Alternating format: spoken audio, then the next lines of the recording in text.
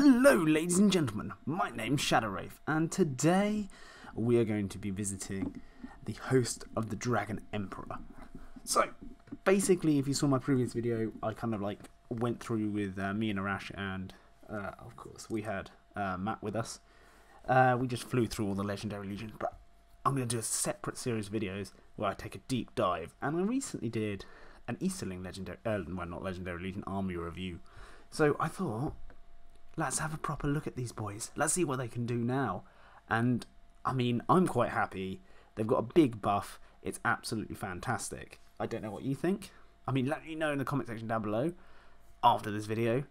If you weren't a fan, maybe I'll convince you after this, but we'll see. So, without further ado, let's get stuck in. Okay, so the Host of the Dragon Emperor is a Legendary Legion in the Defense of the North supplement book, okay? Which is quite a good book. I'm quite happy with it. Ish. So what do we get? Well, of course, we get the Dragon Emperor himself. Okay, he's rocking in at a staggering 170 points. That's so cheap. It's absolutely mental. I'll go through him in a minute. Okay, we've got 𝐸𝐸𝐸, General of the Dragon Legion, which is her right here. She's 110 points. Fantastic. And then we got Easterling Dragon Knights. We know what they are. You can give them a horse in this. 15 points. It's armored. Easterling Captains. All the usual stuff. Easterling War Priest, 60 points. Easterling Warrior, 7 points per. You can upgrade them for Black Dragons for 2 points. All the usual stuff. Easterling Cataphract and Dragon Cult Acolyte for 11 points. And then we've got something called a Runish Wardrake, which is 20 points. No one knows what that is. It doesn't even have a base size. And of course we've got, I saved this to last because I'm going to butcher it. 𝐸𝐸𝐸𝐸, the Conjurer dude. Yeah, he's cool. I like him. Okay, that's the army composition. Okay, additional rules. Host of Dragon Emperor force must include the Dragon Emperor of Rune, and he's always the army leader. Makes sense, he's the Dragon Emperor. Okay, what special rules do we get? Well, Eastern Warriors and Eastern Cataphract in the warband lent by the Dragon Emperor, great, which is absolutely fantastic. So, you might see something similar to what I've got here, which is an 18-man strong pike block of Black Dragons. Insane. I mean, you probably like shave some of these off and have cataphracts, but meh, is what it is. But yeah, that's really good. Really good, because 7 points for an Eastern Warrior, add 2 points, 8, 9 points. They didn't stack up to other 9-point models in the game. Straight away, I'm thinking of like the standard elf. Also the Black Numenorian, I think they're 9 points as well. They just did not stack up. They weren't worth their points, I didn't think, at all. So this is awesome. But it's only in his warband, which kind of sucks. Heroes of the Easterlings. They all get to re-roll a d6 for their dual roll. So all Easterling heroes. So Dragon Emperor, 𝐸𝐸𝐸𝐸, Captain, everything. So they've all got their own personal banner, which stacks really well with the Dragon Emperor himself, which we'll go ahead and talk about in a minute. And then we've got no quarter was asked. It's their army bonus, so they get +1 courage when their force is broken, and you can make them. You can choose your opponent to re-roll the dice or you can re-roll the dice if the scenario would end. Cool, very nice. But what do we get? Okay, I said a load of names at you. What do they actually do? Well, let's find out. Starting off strong, we've got the Dragon Emperor of Rune. Like I said before, 170 points, and may I just say again, model absolutely stunning. Okay. I mean, these mega chads down here, like lifting him, wow. Okay, that's got to take some muscle strength. They're not strength 4. Okay, there you go. Spoiler. Shame, but whatever. Like the fatties carrying an old man, they're strength 4 for the Golden King, but no, these boys doesn't count. So, he's a hero of legend, of course, because he's a damn emperor. He's got a movement of 6 when he's off his. I'm going to butcher the name. Palanquin. There we go. But it's also 6 inches because, you know, they're carrying him. He's fight 6, which is awesome. Shoot value 4+, strength 4, defense 7, 3 attack, 3 wounds, courage 6. He's got 3 might, 3 will, and 3 fate. Fantastic, okay? Right. He comes with heavy armor, the Emperor's Glaive, Helm of the Dragon Emperor, and the Royal Palanquin. Okay, so it just comes built in. You don't need to upgrade him, which is interesting because I thought it'd be an upgradable thing, but I guess 170 points for him on his own would kind of suck. So yeah, and they count as a single model for the purposes of working out Forces Breakpoint. Awesome, Very nice. Now, the Emperor's Glaive, what does that do? Well, it's an active ability, and it's Elven Made Spear, and he can use the Feint special strike. Cool. That's really cool. Additionally, the Bearer may use the Shielding special rule, even though it does not have a shield. So he's a bit tankier. That's quite nice. I like that. Shielding is very important, especially if you've got, like, I don't know, Azog in your face or something like that, and you just want to shield him away, so you just spin your glaive around really fast, I guess. I like that. And the Dragon Emperor rune may not support whilst mounted upon his Royal Palanquin. Okay, of course, that makes sense. I mean, I could stab over someone's shoulder, but yeah, that'd be kind of crazy. Plus, who needs that? You know, who needs him? You got pikes for that. Okay, the Helm of the Dragon Emperor gives him resistance to magic, so he's not so easily shut down by spells because he's got 3 will and he gets a free 1 to resist each time. Very nice. Okay, that's very, very nice. He's a hobbit. Yeah, very nice. I like that. He's got his heroic actions, which is heroic resolve, heroic strike, yes, heroic strength, and heroic defense. My 2 favourite, strike and defense. So he's very tanky if he needs to be, and he can outfight those big scary dudes out there. He's got phalanx just in case you want to cut about on foot. Sure, why not? And Emperor of the Easterlings, another active ability. Friendly Easterling models will benefit from the Dragon Emperor's standfast regardless of range. This will also affect friendly Easterling hero models. That is really good. It's going to be really hard to get rid of your opponent because all your troops pretty much, apart from like the acolytes, are like defense 6, and then when they do break, they're +1 courage, and then on top of that, they can use this guy's standfast anywhere on the battlefield. That's nuts. I love it. It's awesome. Is there any warriors that get the army bonus? It might be all Easterlings, in which case it's courage 7, in which case you're never running away. Very nice. Now, the Royal Palanquin. Okay. So, like I said before, move 6 inches because, you know, you've got 6 blokes carrying it. They're fight 4 because they're black dragons. They're strength 3, defense 6, asterisks for attacks. We'll get into that in a minute.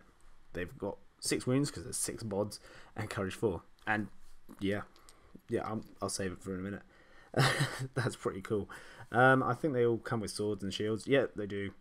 They don't take up any space in the Dragon's Emperor's warband, so you get 6 free dudes. So you could just dismount and have 6 extra dudes running about if you wanted. Not that you wanted to, because you get a load of cool stuff with this. Yeah. So this mount for the dragon, it's a mount for the Dragon Emperor, but he's not normal cavalry, therefore will not confer the cavalry keyword. Instead, he'll be treated as an infantry model, which is awesome for like seize the prize. He can like slowly like move his way up, being carried like a boss, and then dig something out of the ground. Yeah, I like that. That's quite cool. But then cavalry get like bonuses when they charge you and stuff. Whilst the Royal Palanquin has 3 or more wounds remaining, it moves as normal. If it's reduced to 2, it moves 3 inches. If it only has a single wound, then it cannot move at all. That's because one Chad is carrying him. One dude on his shoulders. Okay, so cut him some slack. He's not going to move. At that point, you just get off, don't you? Be a bit shaky. When the Palanquin is hit by shooting attacks, the shooter must take an in-the-way test to determine if he hits the Dragon Emperor or the Palanquin itself. On a 1 to 4, hits Palanquin. On a 5+, hits Dragon Emperor. So you got 5 up in the way, so you can't just get sniped. Super easy. I mean, heroic accuracy is a thing, but still, that's awesome. Just don't take like a Mordor like bow thrower to face. It's not going to go well. If the Dragon Emperor dismounts from the Royal Palanquin for any reason, or is slain whilst riding the Palanquin, replace the Palanquin with a number of black dragons equal. Yeah, so yeah, you got dudes. They just act normal. You basically get 6 black dragons in the Palanquin. You remove that model and add 6 dudes. Okay, they don't run away. They don't have to test like they're a horse or anything like that. Unlike other mounts, the Dragon Emperor does not use any of the characteristics of the Palanquin. Instead, he always uses his own set. Cool. Yep, that makes sense. Even if one of the Palanquins is better, which is not, I guess, attacks. I don't know. Yeah, we'll see in a minute. Okay. If the Dragon Emperor wins a duel roll, except when shielding, then in addition to his own strikes, the Palanquin makes a number of strikes equal to its remaining wounds. These strikes are always resolved after those of the Dragon Emperor and cannot make any special strikes. So you can't be fainting whilst like carrying this dude on you. That's pretty cool. So yeah, you get 6 extra attacks because the 6 dudes get stuck in whilst carrying, and they're not strength 4. Like, I mean, go and like pick up a tire and then start dueling your friend. and tell me you're not at least strength 4. Okay, go away, silly thing. Anyway, yeah, that's pretty cool. He cannot be knocked prone for any reason unless he's directly hit by a siege engine. So that sucks. Yeah, have fun with that. I mean, that's good. I guess you can't be hurled, because that's my first thought. I was like, I'm just going to hurl something into him and it'll fall off, or Sorcerer's Blast, or things like that. But no, just siege engines do it, because sure, that makes sense. If you're taking like a full like twiddly widdly to the face, yeah, you're going to fall off. He cannot be affected by hurl or barge, brutal or power attacks. Additionally, will not be moved by Sorcerer's Blast, Cool Wind, although it still suffer any other effects if applicable.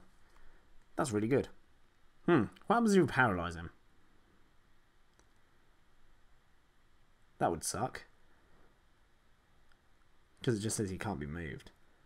Because he gets prone? He can't be knocked prone for any reason. Okay, cool. So he won't be prone. Yeah, sure. I mean, I guess he's still paralyzed, but he's still on there. I don't know. Cool. Just don't paralyze him. Like, I don't know. Standards of the Emperor is a special rule, which is passive. It's a 12-inch banner. That's insane. Okay. Yeah. The Dragon Emperor Rune and the Black Dragons do not suffer the -1 penalty for carrying the banner either. So, yeah, I mean, the thing is, I mean, they're already carrying it. If anyone was going to get -1 to wound, it would be these boys carrying him. No, not wound. Dual roll. Oh well. In the name of the Emperor, friendly Eastling warriors within 6 of the Royal Palanquin and can draw line of sight to it gain a bonus of +1 to their fight value. Yay! That's awesome. So, like I said, it's a good stack because you get Black Dragons for free. So, suddenly you're, what, fight 4? And then suddenly you're fight 5. So, you've got fight 5 pike block. Very tasty. I like that a lot. Cool. That's really cool. Yeah. Competitiveness, I reckon he's at least an 8, because like even if you don't run the Legendary Legion, this guy's going to be an ally because he's a 12-inch banner. Like, can't be knocked prone, can't be like blasted off. 170 points. You're going to see him in a few lists, I reckon. Because I mean, A, it's an awesome model, and B, his rules are really good. So yeah, can you? I don't even know. Like running around with a Mordor list with a 12-inch banner. That's just crazy. Yeah, I like that. I like that a lot. Yeah, so moving on. Here we have the love of my life. Rutabai, General of the Dragon Legion. 110 points, like I said before. I know I've already covered her, but we're going to cover her again because I want to, because she's gorgeous. Movement 6, Fight 6, 4+ shoot value, Strength 4. She's Strength 4, that's awesome. Defense 7, 3 attacks, 3 wounds, Courage 5. 3 might, 2 will, 2 fate. Comes with heavy armor, sword and shield. Has strike and challenge. Master of battle 3+. Mwah, perfect. Unyielding combat stance, which I think if she would be knocked prone, she rolls a dice and a 4+. She's not. She's got the phalanx, so she can like stand in the front of a pipe block and not be trapped. And show no mercy. When making strikes against enemy model that is trapped, you can reroll fail to wound. So if you manage to trap something, which you can do, so if you stick her in the front of a pipe block or something and then swing like cataphract or 2 rounds, then that person's trapped. If she's fighting a hero, even better, and she can go stabby time. Awesome. I love her. Yeah, just give me a second. Where are you? Where are you? Where are you? I've got you here somewhere. There you are. Come here, little sausage. Oh, she's floating. That's how much better she is. Okay. With the Dragon Emperor and Rutabai, I mean, we can just, yeah, get rid of this dude. Yeah. Get out of here. No one wants you. Yeah. Cool. On to the next one. That was a seamless edit. Cool. So we got Grogu. I don't know. The Conjurer. 80 points. I love this dude. He's so cool. Okay. So he is a hero of fortitude. Oh, Rutabai was a hero of valor, by the way. Yeah. Fight 3 because he's not a fighter. He's a lover, not a fighter. Strength 3, same again. Defense 5, that's pretty good for a caster. 1 attack, 2 wounds, Courage 4. He's got 2 might, which is solid. 5 will, wow, super shaman, and 2 fate. Okay, comes with heavy armor and Eastling battle stave, which is the same as the War Priest. It can be used as a spear or a 2-handed axe, so you can suddenly be Strength 4 and +1 to wound if you really want. Cool, why not? But I can imagine you'd be spear sporting more than anything. And then Sorcerer's Adept is his special rule, and he's got channeling. If he rolls a natural 6 when making a casting test, he will regain a single point of will after resolving the effects of the magical power. So it's like resisting in reverse. So if you're good at rolling 6s, bring this little sausage. So magical powers. He's got Blade Wrath, which is 12-inch range, cast on a 2+, I think. Correct me if I'm wrong. That makes, like, you pick a dude, they become, like, pick a model within 12 inches, in this case. They become strength 6. If you channel it, they're strength 10. That's pretty good. Fury Easterlings, we know what Fury does. Do we care about Fury? Yeah, against Angmar and stuff like that, I guess. It's only Eastlings, so, I mean, that's all you can bring. Enchanted Blades, 12 inches, 4+ cast. That is +1 to wound. No, that is reroll to wound. If you channel it, it's +1 to wound. Oh, my memory is good. And then you've got Tremor, 6 inches, cast on a 5. So that's where you do like a 6-inch line. If it goes across anyone, they take a certain amount of damage and they get knocked prone. Very good against cavalry. I love it. And yeah, just saying. Okay, see this little sausage here, staring right into his side of his head. Yeah, why would you bring him when you can bring this absolute majestic being? And get out of here, War Priest. That is the last time we're going to see a War Priest on the list. Like, the only upside to bringing a War Priest over this sausage is, I think, yeah, you can take a horse. That's it. So,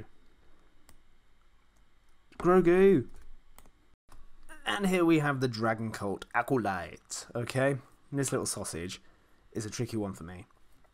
I get some people that swear by him, saying, "Yep, he's amazing, awesome," but I don't know. Okay, I'm a bit hesitant.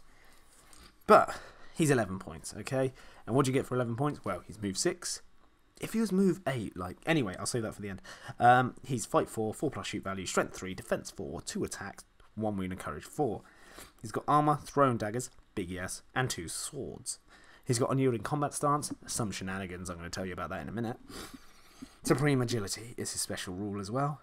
A model with this special rule gains a +2 bonus to jump, leap, and climb tests. Additionally, a model with this special rule will automatically pass all in the way tests when he's striking a model defending a barrier or a doorway. Okay, so that's not too bad. Right, my big gripe is 11 points is quite expensive. Why would I take this dude over, say, a Dragon Warrior with a pike and a shield? I don't know. He's got 2 attacks and throwing weapons. Hey, where you going, my boy? Why is that lava? Okay. So, yeah, he's got 2 attacks and throwing daggers. You can surprise people by suddenly bombaying over a thing and just charging them, because you need a 4+ to be able to charge over walls and stuff. That's pretty cool. I like that. But he's pretty low defense at defense 4. That's insane. That's Haradron defense. Yeah, let me know your experiences with him, because I honestly don't know. So, talking about shenanigans, right? Okay, where are you, Grogu? Come here. Get there. Stand next to love, mate. Come on, you're embarrassing me. You're on camera. Okay, so this guy's got a little spell called Tremor that knocks everyone prone. Okay, so you could cast it, because if it hits combat, it knocks everyone prone. You could kind of cast it into a combat with a bunch of these dudes, and suddenly these dudes get to roll, and on a 4+, they're not prone, and then they just get to stab the poor sausage on the floor. Again, on top of that, it also works if you ally in Sorcerer's Blast or anything that knocks people prone. Okay, because you could get knocked prone, and then suddenly on a 4+, everyone in the combat's knocked prone, but you roll a 4+ for this sausage, and he's suddenly double striking, which means he's rolling 4 strength 3 attacks at that poor sausage, which he could probably feint or stab if he wanted to. That's pretty cool. That's pretty tasty. I like that. So that's the Legendary Legion and the new heroes all summed up for you. Okay, I quite like it. Okay, it's really cool because you're now matching tying fight with things like elves. Downside is the only other thing apart from heroes that is fight 5 has something called an elven blade, so you're probably still going to lose those duels. But the good side is you're probably rolling 1 more dice / 2 more dice, because you'd have a 12-inch freaking banner, which just, I'm in range over here. That's how big it is. That's meant. Excuse me. Get out of here. No one likes you. Okay. So having a pike block of black dragons with the Dragon Emperor, I think is absolutely key as a core to your army. Yeah, I mean, they're free to be Black Dragons, so you might as well. They're better courage, better weapon skill, so they go up to like courage 4, courage 5 when you're broken, fight 4, fight 5 when they're near him, which is 6 inches, so they don't have to stay this close. They can literally, and like, just show you the range, like how safe you can be relatively. Like, that's only 4 inches, and you'll still fight 5 in the combat head. There you go. That's probably as far as I'd do it anyway. Fight 5, and you're that far away. That's pretty crazy. Then I'd probably bring a couple of Black Dragon cataphracts along with him. That's your 80-man warband. And the only reason they're in here is it's always good to have cav protecting your pike blocks, so it can't get easily flanked, and they're free to be Black Dragons. Cool. The other little tip is give these guys axes. I've said it before. It works so well. Yeah, give them axes. Strength 4 when you need to, when you think, yep, I've got this fight. Okay. And then we got Grogu. I know his name's not Grogu before anyone says anything. I mean, you're going to bring a drummer in every list because drums are cool and they make you march faster. Okay, basically, it's a free 12-inch heroic march for your entire army, which is crazy. 12 inches is going to get like everyone here. So you're going to be the fastest faction, pretty high defense faction. Like, the only thing beating you is dwarves and heroes for defense. You've got the most heavily armored cavalry because they've got their shield wall, so they go up to like defense 7. Okay, and the mounts go up to defense 6 when they're touching 2 other dudes with the same rule. So that's pretty crazy. On top of that, you can bring a captain, so you can be flying across the board for what, 6 inches plus 3, 9 inches plus 3, which is, yeah, 12 inches, 9, 10, 11, 12, yeah, 12 inches. 12 inches a turn. So, correct me if I'm wrong, but I think that might be a typical band you might see with the Dragon Emperor. Okay? Unless I missed something. I mean, I'm sure you can bring some of these. Grogu, I like. I mean, he's not like a must-have, but I always like having magic in my lists. Especially something like Fury, because I know these guys are defense courage 4, but I mean, now they're fearless, so yeah. Very anti-Angmar. I like it. Okay? Dragon Cult Acolytes, like 6 might be a bit too much, but at least 3 I think is pretty handy just to have those long bomb charges.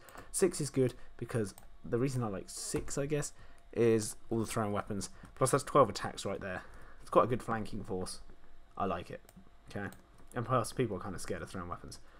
Yeah, and then we've got Rutabai. Okay, so if she's rocking around on her own, she can sit quite comfortably in front of a phalanx, okay? Quite comfortably, because she's got the phalanx special rule. She's pretty good. She's strength 4, so she's got some killing power in the front. She's also fight 6, so you've got a fight 6 part of your phalanx. Yeah, can't really go wrong. Make sure you keep some cav with her, so she can't get flanked too easily. But yeah, overall, I think they're pretty solid. They got the buff they needed, most of it. The downside to Eastlings now, okay? The big flaw, and if you watch my last one, I think I told you, is their killing power, okay? They're all strength 3. Like, apart from the heroes, apart from you, you're strength 3. But that's strength 4, that's strength 4. Everything here, unless you start putting axes on things, is strength 3. Okay? And when you go up against defense 6, you're wounding them on 6s. And a lot of things defense 6. Lots. Okay? If you go against orcs, it doesn't really matter. But if you go against Morannons, you're wounding them on 6s. Okay, elves, you're winning them on 6s. Whilst most other factions have some kind of strength 4. So if you go against fighting Urukai, for example, pipe block versus pipe block, you might, I think you'd win on fights if you've got this guy around. But if you don't, I mean, it's hard to say. It's just their strength 4. Their strength 4 will chew you through you, because defense 6 is solid, but as soon as you fight strength 4, they're winning you on 5s instead of 6s. It's just so big, which is why I was so disappointed when these weren't strip 4. So I was hoping, and I mean, he's got a load of toys to play with, but I would have liked a similar to Thranduil, but maybe not as strong. So maybe +1 strength aura, or I mean, +1 to wound would be alright if it was like 3 inches. That's not too bad, although that might be broken. But then again, I say that's broken. Have you seen some of the other legendary legions and the +1s to wound they give them? Okay, Assault and Lothlorien has more +1s to wound than I've ever seen before. They're +1 to wound in combat, they're +1 to wound in shooting. It's absolutely bonkers. So why couldn't we get our little Eastling boys a +1 to wound somewhere? Okay, because they don't have two-handed weapons. Apart from him, he's got a two-handed weapon. I think Amdor has one, she doesn't, and he does. Like, they're your +1 to wound options. When you're going against things like the Balrog, like what are you realistically going to do? You don't have amazing magic to deal with it. Not that it's easy to deal with a Balrog with magic. Throw your hero at it. He's got Elven Maid. Amdor's got Elven Maid. That's your best bet. That's the only thing I'm thinking of. +1 to wound is just so key. Like, just give them the option to have some kind of lance would be good, actually. I'd take that. But yeah. So, Eastlings. I still think they're solid. They're upper part of mid-tier, I think. Creeping into, like, I don't think they're top tier. Yeah, I don't know. Top of mid-tier. Definitely. Okay? I don't play Eastlings very much. I played them a little bit, just testing this Legion out, and they work, they do their job, they go and pipe blocks and stuff like that. Like, I've seen some lists, and I'm not a massive fan of it, where you just spam, like, Dragon Knights, but where are you? I've got Dragon Knight. Spam Dragon Knights, and Dragon Knights are insane. They're amazing. They're strength 4, they've got 3 attacks, 4 on the charge, so they are fantastic, and they're relatively cheap, okay? But if you're going to do that, don't bring a Legendary Legion. There's literally no point, okay? Because it's all about this dude, and what he does is buff warriors, and this guy's not a warrior, so yeah. I mean, 12-inch banner is pretty tasty, I guess. Yeah. So yeah, it's up to you how you run them. Let me know in the comment section down below how you fared with this new Legendary Legion. Do you like it? Do you hate it? What do you think? Do they need something else? Or are they too much? Are they overpowered? They're definitely not. But let me know what you think in the description down below, or the comment section. Anyway, that's all from me today. I hope you enjoyed the video. If you did, do consider hitting the like button.